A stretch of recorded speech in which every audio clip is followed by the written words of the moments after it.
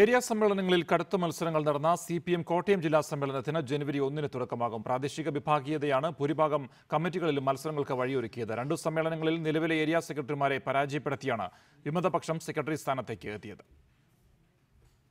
CPM-ന് ആകെ 12 ഏരിയ കമ്മിറ്റികളുള്ള കോട്ടയം ജില്ലയിൽ 8ഇടത്തും മത്സരത്തിലൂടെ കമ്മിറ്റിയെ തിരഞ്ഞെടുക്കേണ്ടി വന്നതിന്റെ ആശങ്കയോടെയാണ് നേതൃത്വം ജില്ലാ സമ്മേളനത്തിലേക്ക് കടക്കുന്നത്. പാലാ, പുതുപ്പള്ളി തുടങ്ങിയ സ്ഥലങ്ങളിൽ നിലവിലെ ഏരിയ സെക്രട്ടറിമാരെ വെട്ടിനിരത്തിയാണ് വിമതപക്ഷം കമ്മിറ്റികളിലെത്തിയത്.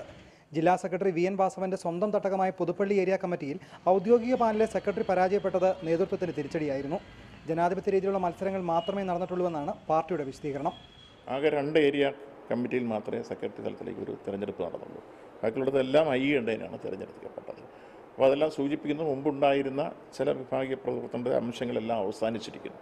ഇപ്പോൾ പ്രാദേശികമായി ചില സഹാക്കൾക്ക് ഇതിലൊക്കെ വരണമെന്നൊരു താല്പര്യമോ അല്ലെങ്കിൽ ഒരാളുടെ ദേഷ്യം തോന്നുകയൊക്കെ ചെയ്യുമ്പോൾ ഒരു മത്സരം അവിടെ അത് ജനാധിപത്യപരമായി അനുവദിക്കപ്പെട്ടിട്ടുള്ളത്. അതൊരു വിഭാഗീയത ഏറ്റവും പ്രകടമായത് കാഞ്ഞിരപ്പള്ളി, പൂഞ്ഞാർ ഏരിയ സമ്മേളനങ്ങളിലായിരുന്നു.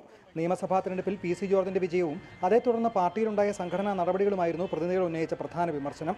പൂഞ്ഞാറിൽ 5ഉം കാഞ്ഞിരപ്പള്ളിയിൽ 6 പേരും ഔദ്യോഗിക പാനലിനെതിരെ മത്സരിച്ചു.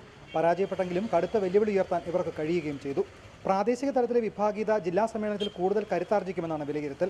കോട്ടയം ജില്ലാ പഞ്ചായത്തിൽ KM മാണിയുമായി ഉണ്ടാക്കിയ കൂട്ടുകെട്ട്, പൂഞ്ഞാറിലെ സംഘടനാ നടപടികൾ തുടങ്ങി നിരവധി വിഷയങ്ങൾ സമ്മേളനത്തിൽ കടുത്ത വിമർശനങ്ങൾ ഉയരാൻ കാരണമാകും.